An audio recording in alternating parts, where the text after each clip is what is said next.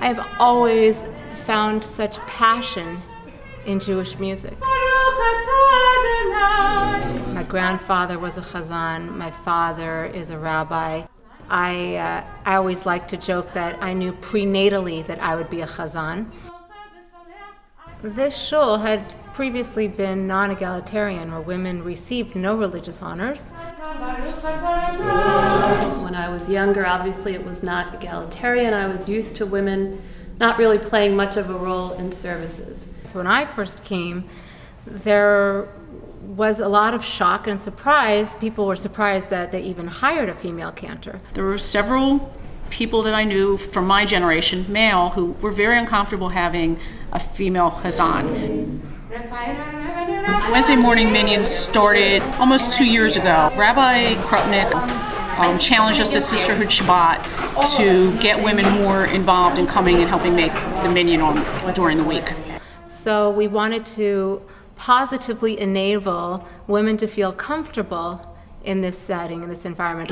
My father goes to minyan every morning, and I never knew that women could go to morning minyan. I always thought it was a male thing. I've actually been teaching Hebrew school on and off since 1972. What's incredible about the cantor is she leads by example. Besides teaching and telling, she shows.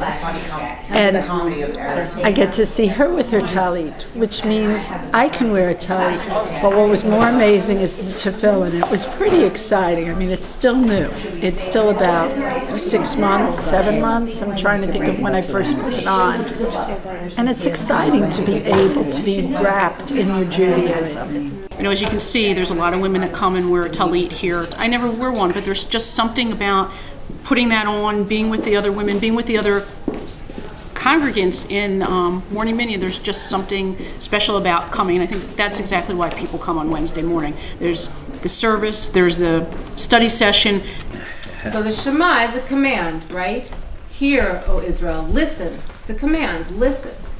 You know that I spend most of my day listening to people. Torah readers, bar and bat mitzvah students, counseling, couples getting married who come to meet with me. So what are we listening for, and how much of our day are we spent actively listening? In our shul, the chazan is a lot more than just simply someone who leads services on Shabbos. She really is a spiritual leader.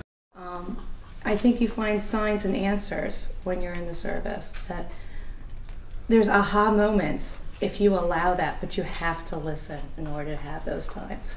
Beautiful. Wednesday is never a bad day, ever. I get so much from coming here.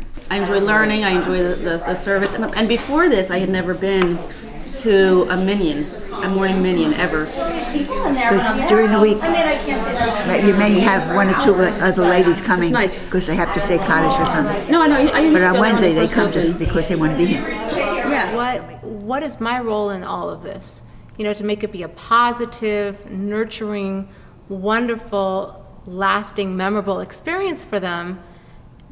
That's really what it's all about. And every time that somebody walks in the synagogue, they should leave feeling better than when they came.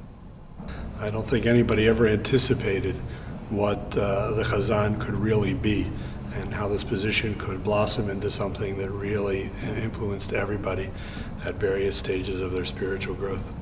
In my limited experience, other chazanim just sang. Sometimes they didn't really interact with members of the congregation, or maybe just with the children, but she is truly part of all of us.